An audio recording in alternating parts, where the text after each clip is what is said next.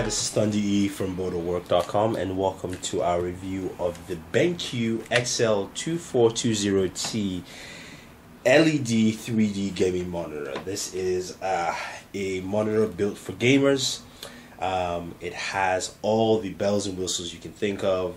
It's LED, it's got the Sensei 3, it's NVIDIA 3D vision capable, HDMI ports, all that fun stuff, 120 hertz, you name it. So let's go ahead, open this up, see what we have in here, and set this up for a nice, cool review. So, packaging, of course, we have here. Open this up, pull that out, drop that on the side. Here's our monitor itself. Set that aside. What else we have in here? The base, definitely.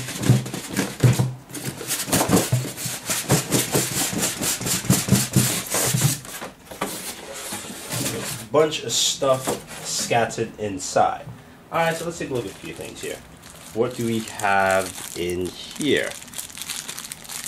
Looks like a soft pouch of some sort, if you will. But we have in here the BenQ game monitor.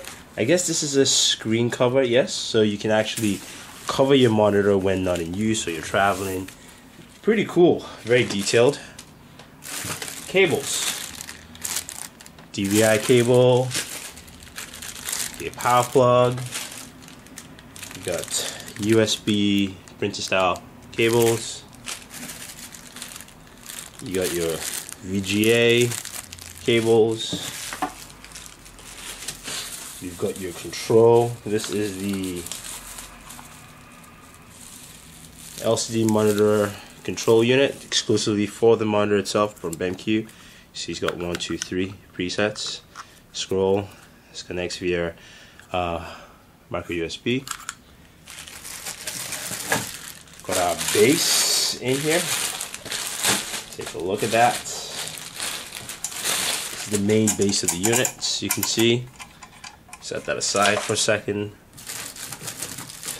Of course, we've got some installation guides, CD, the video driver notice. Don't lose that. And of course, the main base stand. So the way this thing is and it works is you can actually, as you can see, you can increase the height and level of your unit. It moves up and down. You can actually increase it here, and of course this will fit into the base, and that's your monitor fits on top, so it tilts and rotates, tilts up and down.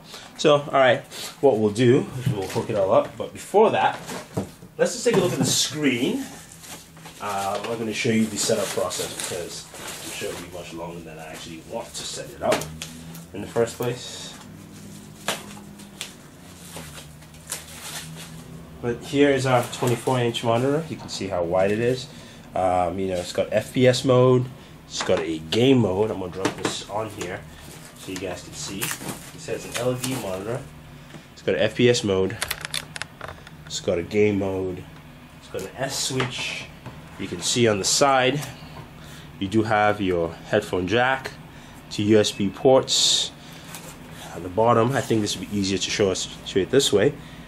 You have 1, 2 HDMI ports, DVI, VGA, there's a cable, there's another USB, micro USB port. I think that is a D sub, that's D sub, and then a direct link port, and then of course your power ports. It's all labeled behind there for you, so very explanatory, simple. So let's set this up and we'll give it a run with some gaming on the new rig.